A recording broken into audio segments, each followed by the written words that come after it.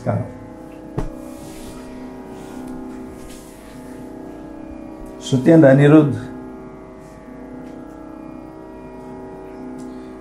today is a big day in your tutelage under me.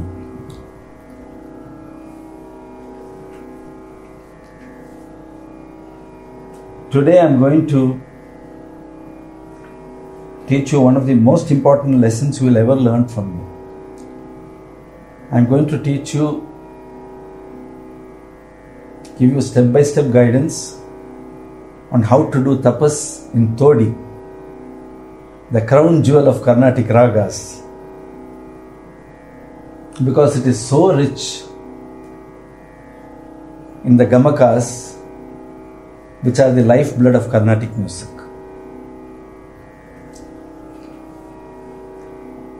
It is the 8th Melakatta raga, where it is known as Hanuma TODI in the Melakatta chart.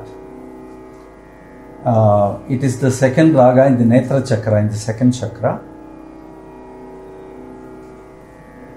It takes the Shuddha Rishabham, Sadharana Gandharam, Shuddha Madhyamam, Shuddha Daivatam, Kaishika Nishadam, Sampurna Sampurnam.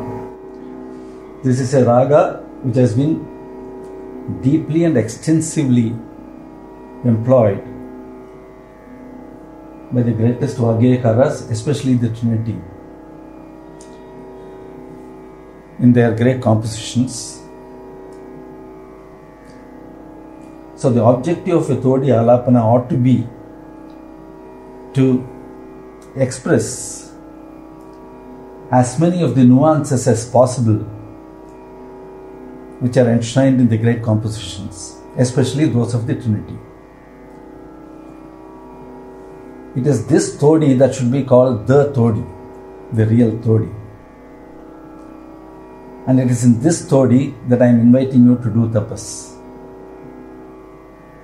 It is one of the most challenging and most rewarding things you will ever do in your musical journey.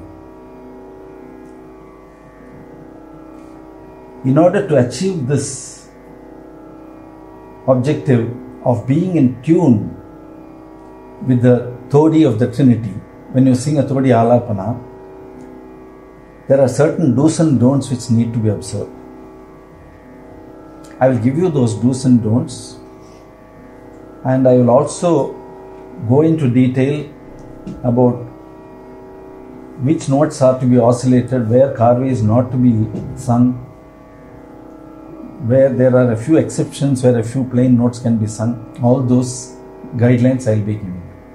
So you have to bear all those guidelines in mind, assimilate all those points, and then sing a TODI Alapana, which will truly reflect the TODI of the Trinity.